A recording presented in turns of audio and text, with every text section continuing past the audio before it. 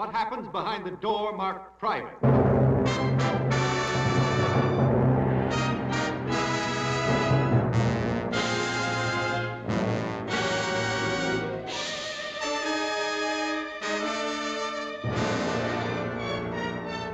What does happen behind the door marked private? And how do the private lives, the loves and the struggles of the higher-ups affect those of the people downstairs? There's someone like you in Executive Suite, William Holden. He fought the schemes and the intrigues of the Executive Suite. June Allison, right or wrong, he was her man. Barbara Stanwyck, her secret affair changed the lives of the Executive Suite. Frederick March, he was driven by a desire for power at any cost.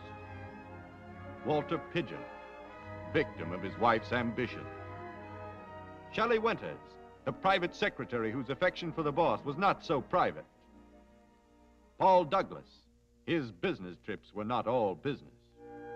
Louis Calhern, the man about town who played for high stakes. Dean Jagger, he wouldn't trade his soul for a title in the Executive Suite. Nina Foch, who knew all of their secrets and also had one of her own. You will meet them all together in one scene after another as their jealousy and deceit, loyalty and pride stir up a whirlpool of emotions in the Executive Suite. I'm selfish. I'm only interested in loving you. Never stop. I'll fight anything, anyone, even you. If I think it'll make you into someone I can't go on loving. For years I've been working for it, and now I'm going to get it.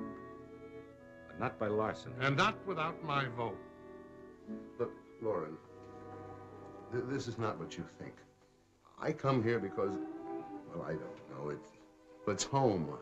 I guess it's what keeps me going. She lets me say what I want, be myself. Some people wouldn't understand. I mean, not knowing Sylvia, but you. All I ask of you. This is a fine girl, Lauren, and... Corner of your mouth, the right side. What did I ever get out of it but loneliness and sudden death? What did I ever get out of them but the sight of their backs? Bullard gave you everything you have. There wouldn't be any stock if it hadn't been for him. You wouldn't be here at all. I gave him 10 years of my life and all my love. Isn't that enough?